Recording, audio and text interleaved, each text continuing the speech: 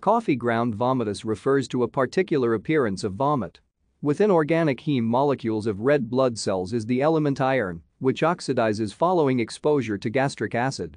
This reaction causes the vomitus to look like ground coffee. Coffee ground vomitus is a sign of possible upper gastrointestinal bleeding.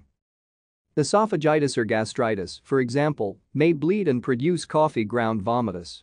When unaccompanied by melena, hematemesis or a fall in hemoglobin with corresponding urea rises and creates an unstable reaction, and other causes of coffee ground vomitus need to be elucidated. For example, gastric stasis, bowel obstruction or ileus that can cause oxidized food material to be vomited.